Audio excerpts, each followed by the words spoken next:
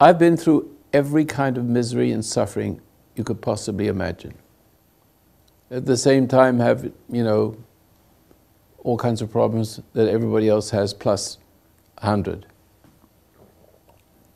And I've learned something, and I'm going to get back to the food, but I learned something that if you stay, and this is so simple, but it's always worth talking about just to begin with, that everything will fall into place the way it should, without any effort whatsoever, without you knowing that it's going to work out right, without planning whatever you have to do to make it work out right, which is the worst thing you could possibly do because you don't have the other.